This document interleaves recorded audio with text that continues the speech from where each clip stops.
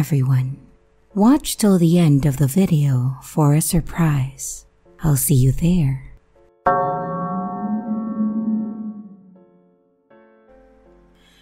Back in 2014, I went on a camping trip with my girlfriend at that time, Brooklyn. We had this planned out for a few months, saving up all we could as we didn't make a lot of money. We actually worked at the same place at that time. I helped her get a job where I worked because it made more than what she had at her previous job, and we could carpool, saving some money on gas. However, getting the time off you want was hard to do due to how scheduling worked, so when we managed to find a few days off together, we took advantage of it. We were long overdue for some time off together anyways. Unfortunately, it wouldn't go as planned. We wouldn't get to use this time to distress, unwind, and enjoy our time together. Something came up within her family, putting her in a bad mindset, as well as some changes at work, changing things for both of us in terms of how we were going to get paid. This caused more stress on us, especially her, so we were already on edge when it came time for our trip. We both loved camping, but we were far from professionals, I suppose you could say. We had a decent tent that fit both of us comfortably, and we had a cooler where we put some quick and easy food and drinks in, but we usually ended up going somewhere to eat at least once. Then, we also brought fishing poles and other little camping essentials to make the trip fun and memorable. The day before we left, some more stuff happened with our family, and I asked if we needed to cancel our plans. Where we were going, we had to pay for our campground reservation, and there were no refunds if you canceled. As mentioned, we loved camping, but preferred campgrounds, so we at least had things there in case we forgot something. And of course, having physical restrooms were great too. So, it would have been disappointing having to cancel and lose that money, but I would rather her be comfortable and happy due to the circumstances. Anyways, she declined and said that she still wanted to go, especially given the reservation plan, so we still went as planned. We got to the campgrounds, which was about an 8-hour drive, and then set up our tent. The night seemed to go really well. There was a family of 5 in the lot next to us that came over and said hi and offered us food, but we declined as Brooke wanted to go to a place that we drove by on the way there. After we returned, we set up our chairs and went fishing for a while. She seemed very happy at that time, talking, joking, and taking pictures of our catches. The next day was even fun. We went to a nearby hiking trail, and she found all kinds of things to take back with us that she liked to collect, like rocks, deformed flowers or leaves, things like that. At one point, we even stopped to use the restroom, when a guy came up and was pretty much flirting with me. I'm a girl as well, so it was always funny when one of us would walk up to the other and hug or something, and watched as the other flirter would scurry away embarrassed. So, it wasn't until later that night that we would run into problems. Even though rain wasn't expected all weekend, clouds quickly formed and darkened the sky. She was worried that we were going to get rained out, and we didn't have a tarp or anything for the top of the tent, so she was talking about packing it up. I was trying to be optimistic and telling her that it was just cloudy and it wouldn't rain, but sure enough, it did. It wasn't a storm, and it wasn't long, but we just sat in the car waiting for it to stop. We didn't have enough time to take down the tent either, so she was understandably upset about losing several hours of being able to do anything, but also that our tent was going to be soaked and probably impossible to sleep in. When it finally stopped, we went to assess the damage, and to our surprise, the outside was definitely wet, but the inside was just a little damp. We actually bought a few beach towels, so I started wiping up the tent and set our sleeping bags out on the back of my truck to dry some. It only seemed to get worse as the night progressed though. She seemed to get mad about other random things, typically small things like not being able to get the fire started and things like that. I knew she was going through a lot, so I didn't get mad at her. I just tried to do what I could to make her happy. However, when it was about time for us to go to sleep, or at least go to our tent and quiet down, she was not having it. She complained it was too hot and that the tent was still wet, and was just mad at everything that I tried to do or say. Finally, she said what I was expecting all day, which was that she wanted to leave. However, it's now 9 or 10 at night and it's dark. Too dark to scramble around to pick everything up, take down the tent, and then drive home, because we definitely couldn't afford a hotel. I told her that we could leave tomorrow, only losing a day of our paid lot, but there was no way that we were going to be able to do it all tonight safely. She didn't like my suggestion, so she told me that I could sleep in the tent, and she went to sleep in the truck. I knew her well enough that it wasn't worth fighting her, so I watched as she took the keys and went into the darkness towards the truck. I laid there in the tent annoyed as well and read for a bit before falling asleep. I was hopeful that she might come back in, so I wanted to be awake if she did, but she never showed up while I was awake. However, at some point in the night, she must have changed her mind. I was facing towards the tent wall, laying perpendicular to the entrance, so when I heard her stepping around and slowly unzipping the tent, I pretended to be asleep so she didn't feel obligated to say something and to hopefully avoid any further arguments. She then quietly crawled into the tent and laid down. I assumed she was facing away from me, as she did when she was mad at me, because she didn't hug me or hold me like she usually did, which was fine because at least I knew she was in there with me. And after a few minutes of her shifting a bit and not saying anything, I just fell asleep none the wiser. The next morning, I woke up to an empty tent. I just figured that she wanted to get up and start prepping to leave, or maybe she was going to make breakfast for us, or some other morning ritual we did. But when I got out, she was nowhere to be found. I was a bit curious, so my first thought was to check the truck. And sure enough, she was in there and still asleep. I tried the doors, but of course, they were still locked, so I knocked on the window, waking her up. She seemed to be in a decent mood though, telling me good morning and poking fun, asking if I got wet at all. After the jokes and her opening the door, I asked her when she went back to the truck, and she looked confused. She asked me what I meant by that, so I repeated my question, mentioning how I knew she went to the tent because I had woken up to it.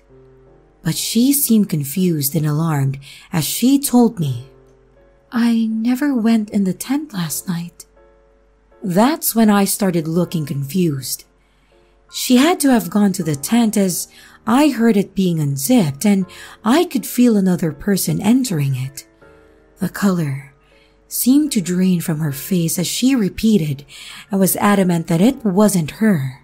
In fact, she said she thought that I was trying to get in the truck because she heard someone pulling on the handle. And I confirmed that it wasn't me either. She said that she locked the doors and when she heard it, she yelled to go away thinking it was me. But when she heard what sounded like someone taking off running, she looked around but didn't see anything or anyone. So we talked a little more on the timeline of things, and it seemed like it was probably within an hour or so of us going to bed that the events occurred. We looked around the truck and the lot to see if we saw anything, and to our surprise, we found some shoe prints around the back of the truck that were not from us, and several food wrappers from the lunch meat and chips that we had brought. We even asked the family that was by us if they were around our stuff or if they saw anything, and they said that they were all asleep. Needless to say, we were both pretty well terrified and no longer felt safe staying there. Who tried getting into my truck? And who slept in the same tent as me? I was thankful that Brooke locked the doors, so they couldn't get in. But this person was also brazen enough to open my tent after seeing someone in there, and then continue to enter it. What if I had woken up and saw them? Would they have tried to do something to me? Those thoughts terrified me. We packed up all of our stuff, told that family why we were leaving, and to be careful when they went to bed. The mom seemed pretty worried about it, and rightfully so, as they had 3 kids with them. And I still hoped that nothing happened to them. After we left, we decided to go to a nearby museum and a cute little local diner before heading home. Our relationship didn't survive, but we are all still friends and still work together, so this was often brought up when we talked about trips and creepy things that happened to us. However, we still don't have any answers. The thoughts of those what-if situations are always terrifying, but for the most part, it's become a weird who got a free meal and free one-night stay on us.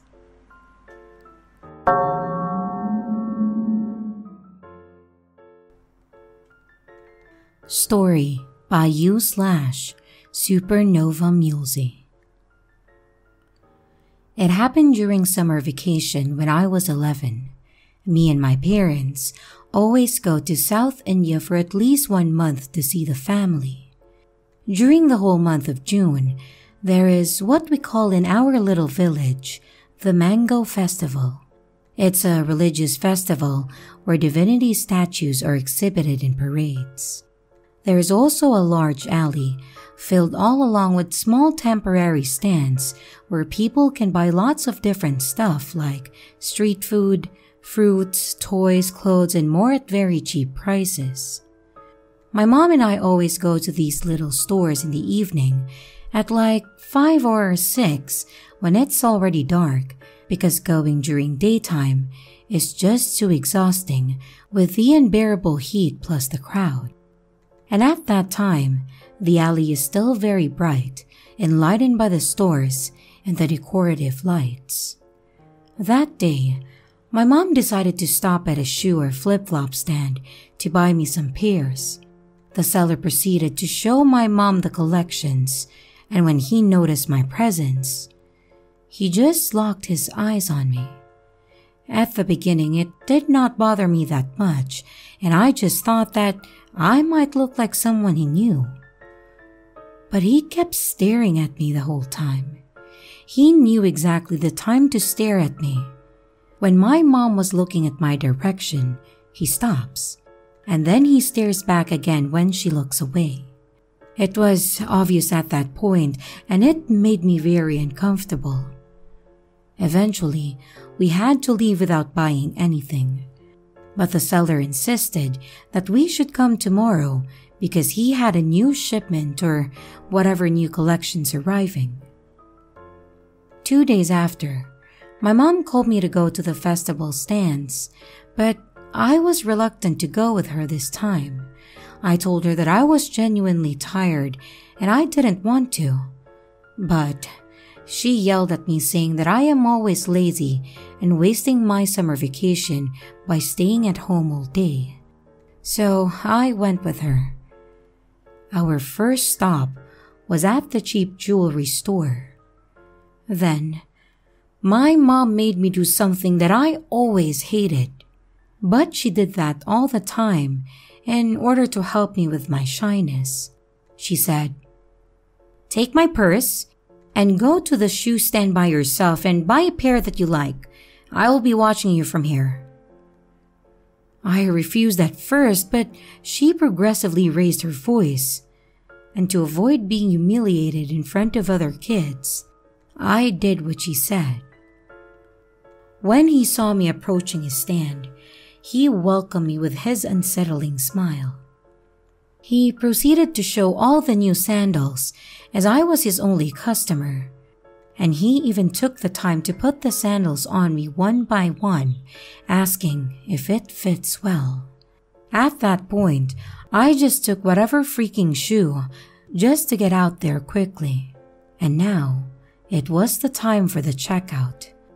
I was, and I still am, stressed to order or talk to a vendor. I used to stutter a lot during these social situations, but this time it was different. It was not only stress, but there was also this fear and this gut feeling saying that this man is strange and that I shouldn't be here with him alone. I handed him the money and I was waiting for my change. But his demeanor suddenly changed. He became fidgety and showed frustration over the cash register. He then said that the cash register broke for some unknown reason and that it wouldn't open. I glanced outside to see if my mom was still watching me. She was still observing, and when we made eye contact, she made a gesture with her hand telling me to hurry. She was observing at an angle, and as I was next to the cash register at the corner, I could not see her properly anymore. At the same time, the seller told me that he had another cash register in his trailer. He then took my money and went to his trailer.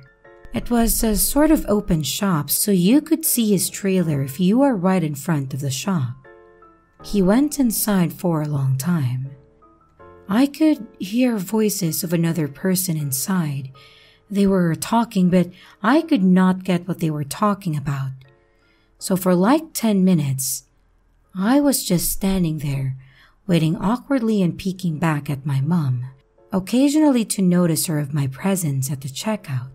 Then, another client entered the shop and was looking at the merchandise. She asked me where the vendor is, and I told her that he was in the trailer. At the sound of our conversation, the vendor peeked from the trailer window and said to the woman, "We don't take any more clients, ma'am. We're closing soon." The woman left soon after. It seemed strange that he had decided to close so suddenly and so early. It was only 6 p.m. and usually the shops closed late at 8 or even 9. I couldn't leave. I was still waiting to get my change back when the vendor peeked from his trailer's window and said that he finally managed to get my change. Then, he made a sign with his hand, as if to say to get inside. I was unsure about what he wanted, so I said nothing and waited where I was awkwardly. After a short moment, he peeked back and said, "You can come now." I was confused. Why couldn't he just come outside and give my change back? And why the hell did he took so much time? I didn't say anything. Instead, I peeked back outside to see my mom, and when she saw my concerned face, she finally decided to come and help me. I said to the seller, "Actually, I'm waiting for my mom." When my mother entered the shop, the seller got out of his trailer almost immediately and handed my change back. He was not frustrated anymore, but smiling and very talkative. He even asked my mom if we were from here, to what she responded that we were from France and were spending the summer vacation in her hometown. My mom and I went to the other shops, but I could still see other clients coming to the shoe shop, even though he said he was going to be closed soon. And by the time that my mom finished her shopping, it was 8 p.m., and on our way back, I could still see lights from his shop. And when we got closer, I could even see that he was using the same cash register that was supposed to be broken. At that age, I didn't realize how creepy this whole thing was. It just seemed odd and awkward. And years later, I finally realized that his gaze, his behavior, and his touches were all so wrong. And at that night, I bet his intentions were even worse. Luckily, that night was the last time that I ever saw him. During the festival of the following year, I couldn't find his stand anymore, and the slot was occupied by a street food stand. So yeah, creepy shoe seller, let's never meet, please.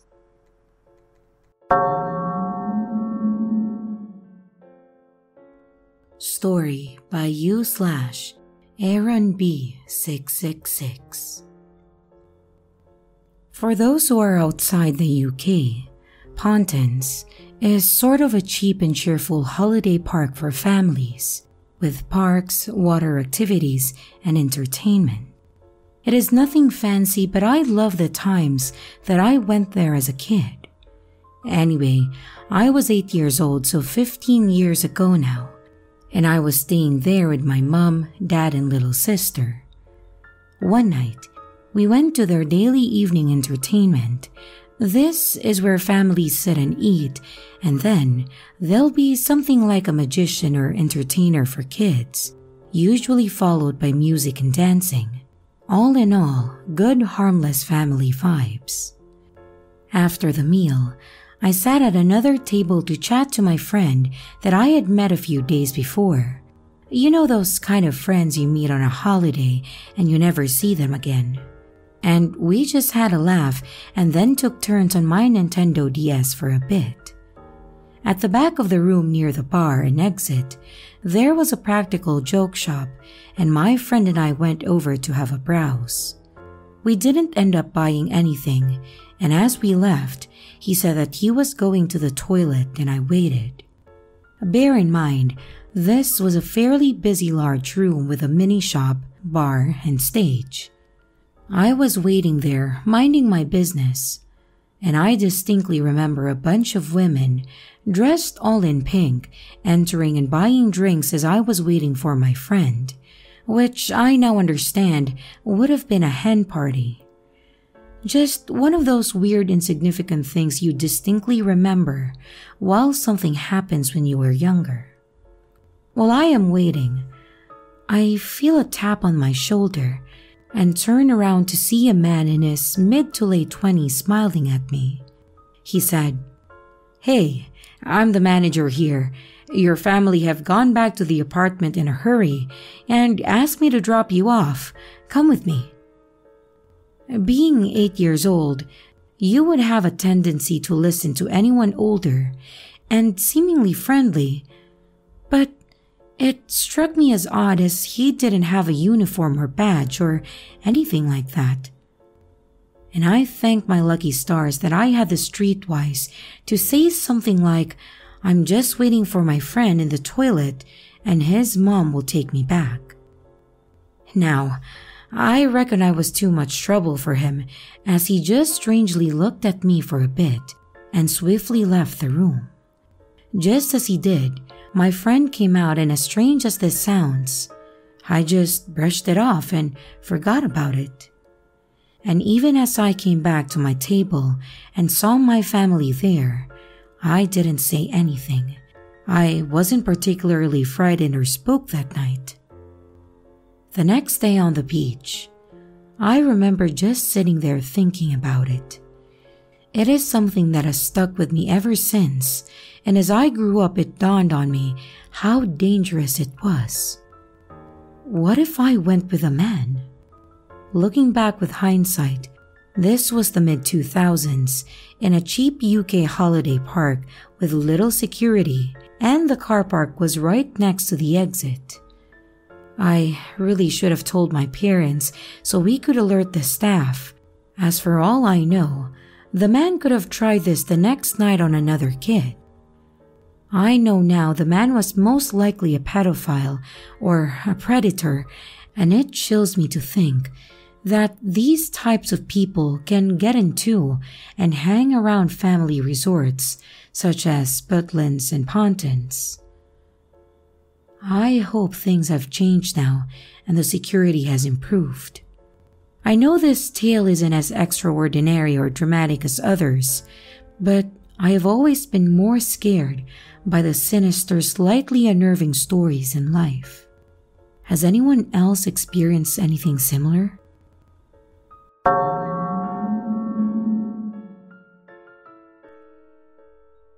Story by you/Brittany P. DeLuca. I'm a 23-year-old female, and this happened when I was around 12 years old. I was potentially almost kidnapped.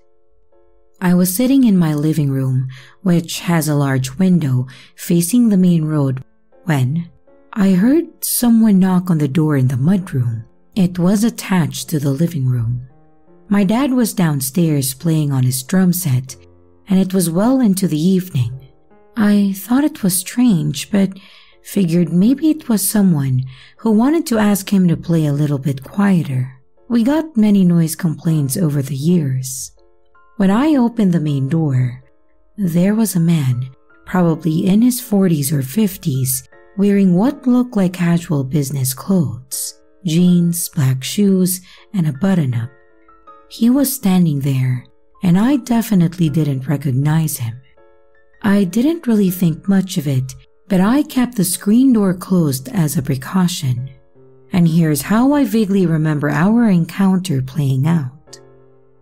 He said, "Hi, I was wondering if I could use your phone. I need to call someone." I said, Sorry, we don't have a landline and I don't have a cell phone." Of course I lied because I had a bad gut feeling. He said, "Oh, that's okay. Do you think I could at least have a glass of water? I can wait here while you grab it." And I answered, "Sorry, we just moved in and haven't unpacked our glasses yet." Again, this was a huge lie, but I was panicked, and through the window, you could clearly see that we had lived there for some time. The creepy dude was trying too hard to be friendly. He then said, "That's all right. Do you have a hose that I could drink from?" And me, who was definitely freaked out, said, Yeah, it's actually right there on the ground." And then I point to the outdoor hose a couple feet from the door. The creepy dude, with an even wider smile, said, "Oh, thank you. Do you think you could turn it on for me?" And me, feeling absolutely terrified, said, Sorry, no, I don't know how it works." The dude was visibly a bit angry, but he was trying to hide it. He said, Come on, you don't know how to use a hose?" At this point, my fight or flight was in full force, so I just slammed the door. I locked it and then ran downstairs to my dad. I told him what happened, and he stormed outside with a baseball bat. But the guy was gone by the time my dad got outside, and I never saw him again after that. It still freaks me out to think of what he might have done if he got a hold of me. So, creepy dude who showed up at my house and tried to get me outside to turn on the hose. Let's not meet again. And here are the top comments from my last video.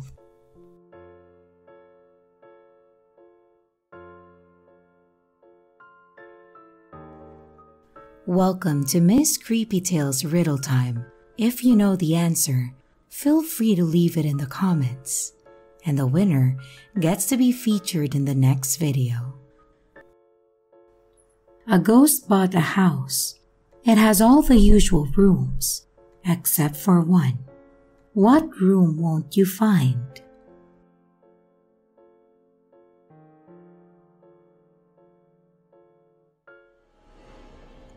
Hello everyone, it's your creepy sister here. Thank you so much for watching the video.